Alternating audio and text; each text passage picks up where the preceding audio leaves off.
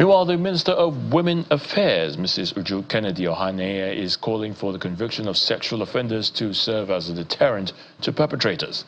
The minister made the remark at a stakeholders' engagement on sexual harassment prevention in tertiary institutions.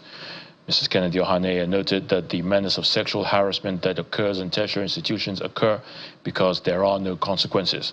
She therefore called on Nigerian universities to pledge zero tolerance for sexual harassment and provide a safe environment for learning, adding that government must assent to the anti-sexual harassment bill to implement frameworks and activate a winning coalition against the menace.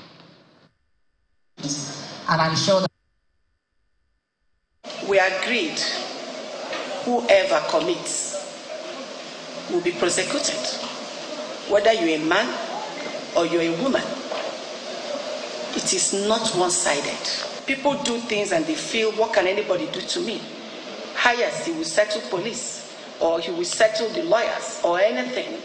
When you have consequences, people will start respecting themselves. That mindset, you think you engage and you speak to them, you can't succeed except there are consequences.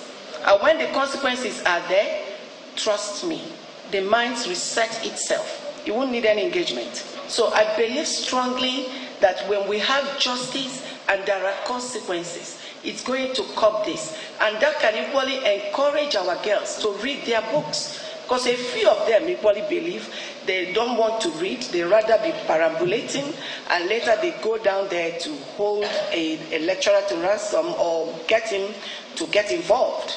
And a lot of other male lecturers use their position to intimidate the girls and harass them sexually. Both sides will be checked.